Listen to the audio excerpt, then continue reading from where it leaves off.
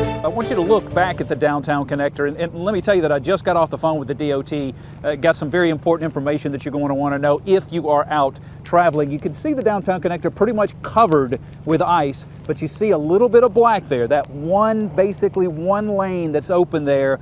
That's where the DOT has been treating the downtown connector, basically the right lanes. That's where they've been treating all of the interstates and state roads. You need to stay in those lanes if you absolutely have to get out. We've seen people traveling in the non-treated lanes. Don't know why they're doing that. If you have to travel, go in the lanes where you can actually see asphalt. Now let's go to some video shot just a little while ago while the DOT was treating the road. That's the plows, the snow plows. They're normally called, in this case, ice plows. They come through after the salt and gravel trucks come through. The salt and gravel helps melt the ice, and then the plows come along and push it aside. Now, what you need to know, just got this from the DOT.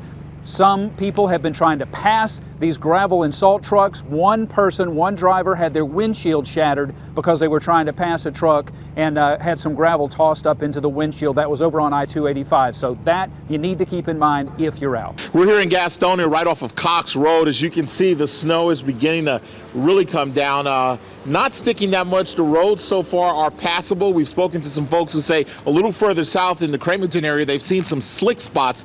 Right now, your name is what? Tyler. Tyler, how are the roads for you?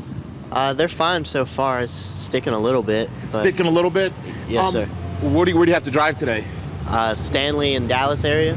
So have you heard anything, or are you concerned about what you see behind you? Yeah, I'm a little concerned. I hope that it stops or it doesn't get too bad. Any things you do when snow gets like this? Do you slow down? What do you tell people to do? I just slow down and make sure you watch the car in front of you.